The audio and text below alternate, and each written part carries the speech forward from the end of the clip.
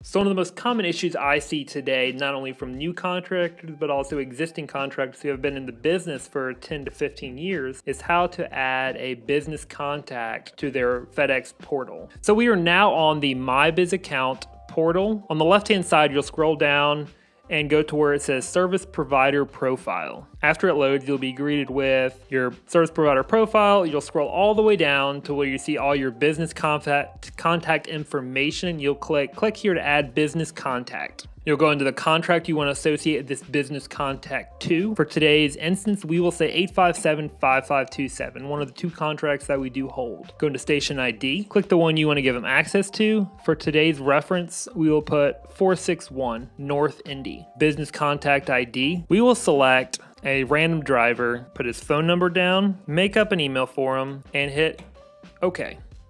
Go to the bottom, select Save Changes. Once the changes have been saved, you will press OK and go home.